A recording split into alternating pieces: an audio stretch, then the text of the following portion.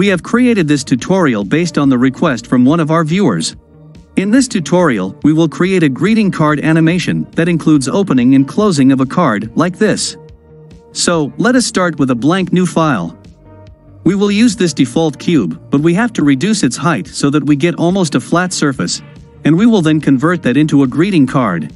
So, in the object properties, reduce the z-scale factor to 0.001. Now, we have to create a subdivision for this. So go to the Modifiers tab, and add a subdivision surface modifier. Switch over to the Simple option. Change these subdivision levels to 1, and apply the modifier. If we turn on the wireframe view mode, we can see the 4 segments created by the subdivision. Next, we need to attach some greeting card picture on this surface and its back face. So, turn on the rendered view mode. Let us also turn on the HDRI background lighting.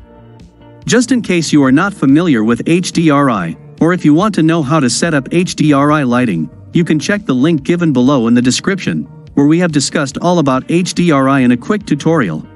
Now, split the screen into half, so that we have 2 panels side by side. And on this left side panel, open the UV editor. Then on this side, go to the edit mode. Deselect everything and turn on the face selection mode. Then select these 4 faces. So we can now see the 4 rectangles corresponding to these 4 segments. We have to now import some greeting card picture into this for the mapping. We have already created some card pictures. There are total 4 pages here, all having the equal size, including the front cover and the back cover. We have to then combine them into a single picture like this. This combined picture is what we will actually import into our UV editor for the UV mapping.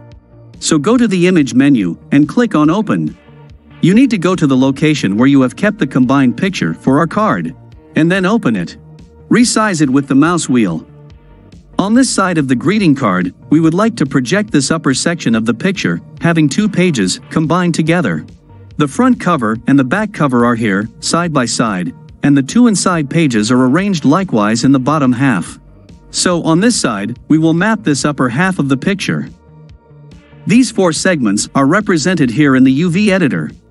Press A to select all of them.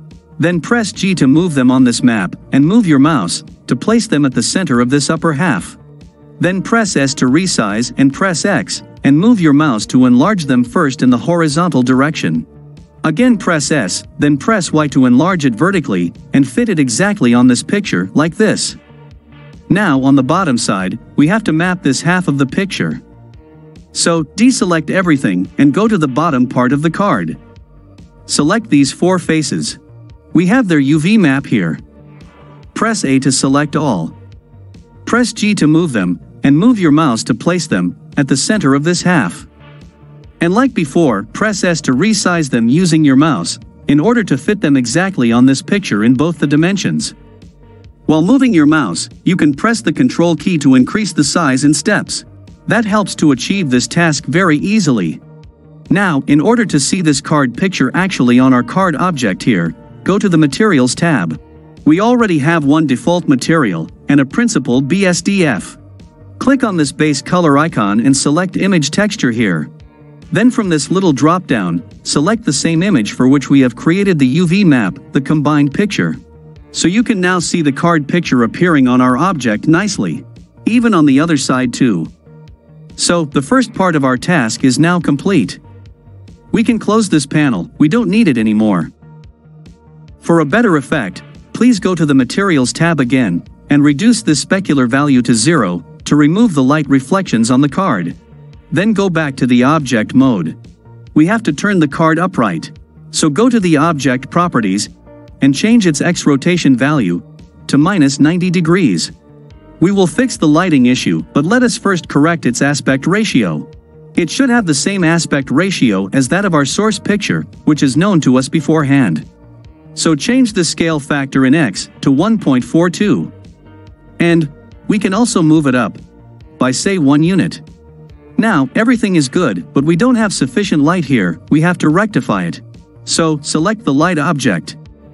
We have a sun type light here. We have to ensure that it falls directly on the card, as the camera looks at it from this angle. Now, we will add the card opening and closing animations, which is the main part of this tutorial. But before that, we have to first apply all the existing location or rotation transforms. So, go to the Object menu and apply all transforms. This step is very important. Now go to the Modifiers tab and add one simple Deform Modifier. Switch over to the Bend option and change this bend axis to Z-axis. Now, if you change this bend angle, the card will show a folding animation. You can change the angle in a positive or in a negative territory, and the card will accordingly either open or close. But we need to also rotate the card towards the camera. So go to the Object Properties tab, and if you change the Z rotation value here, the card will rotate in response and change its orientation. Let us now set up our camera. We want to place the camera right here.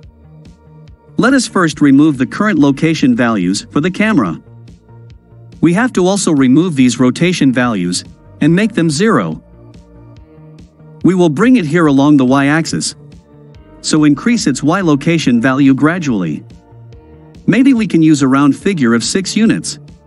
And we have to also rotate it so that it looks directly at the greeting card horizontally. So change its x rotation value to -90 and the y rotation value to 180. You can use a different value if your camera position is different. Let us go to the camera view mode. The card is above the camera line, so let us move our camera upward by 1 unit, same as the card. Now it is perfect. Initially at the beginning of the animation, the card should be in a closed state or folded. So select the card and in the Modifiers tab, we have to further reduce this bend angle. Along with this, we have to also rotate it towards the camera. Ideally, this angle should be -360 degrees.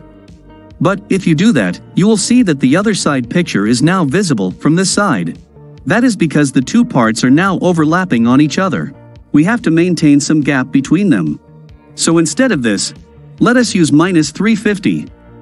Now it is almost perfect, and there is no overlap between them. But we also have another problem here. The aspect ratio is not perfect anymore. As it went into a folded position, the aspect ratio got messed up. To rectify it, go to its Properties tab, and we have to scale the Y dimension as well, with the same aspect ratio that we used earlier. So change it to 1.42. Now the aspect ratio is correct. And we can also rotate the card around its Z-axis by 90 degrees. And we need to also move it towards the center of the camera view, so we have to move it towards the left by changing its X location slightly. The correct value of this offset should be half of this scale factor, so we can directly enter 0.71 here. Initially the card remains folded like this, and let's say the unfold animation of the card starts after a certain number of frames, maybe after 50 frames. So we have to go to frame number 50. At this frame number, we have to insert a keyframe for these values, so keyframe the X location, keyframe the angle of rotation around the Z-axis, and in the Modifiers tab, we have to also keyframe this bend angle of the card. Let us then go to another frame, frame number 80. Here the card should open this way. So the bend angle must be changed to 0, making the card fully open. We have to also insert a keyframe for this. And in the Object Properties tab, the Z rotation angle needs to be decreased, on the negative side, for the correct orientation. Let us directly enter -180, and keyframe it. Then, the X location value has to be 0. We have to also keyframe it. We can then go back to frame number 1. At the very beginning, we want the card to slide from this side. So, let us decrease the X location value for the card, somewhere around this. Let us use a value of -2.3. And also keyframe it. If we then play the animation, the card will enter from the right side, and it will open like this. Fantastic! Let's say we want to keep it open for 40 frames after it is fully open. So, we will go to frame number 120. We need to insert keyframes for these two values, and also for the bend angle here. Now, we have to start the folding animation so that the back cover comes in front of the camera. Let us go to frame number 150. And we have to change this bend angle to fold the card. Let us enter -350, just like before, and keyframe it. And we have to rotate it this way. Basically, it should be -270. Let us keyframe this. And we need to move the card slightly towards the right. So the X location has to be -0.71, and also, keyframe it as usual. It remains here for say, 20 frames. So we go to frame number 170. We have to again keyframe these two values.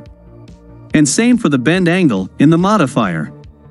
The card should then turn around facing this side. Let us go to frame number 200. The card should rotate here. So go to the object properties. It should take a turn, just like this way. Let us enter an exact value here, which is -450. And it should move towards the left at the same time. So change its X location to 0.71. And do not forget to keyframe them. If we now play it from the beginning, the card will make an entry from the right side, and then it will open itself. Within a second, it will start closing, and finally it will turn around. If you want, you can also add some fancy effects here, like some snowfall, or maybe you can add some sparkling lights, all up to you how to decorate the scene. And that takes us to the end of today's discussion. I hope you like this tutorial. Thanks for watching, and don't forget to subscribe to this channel.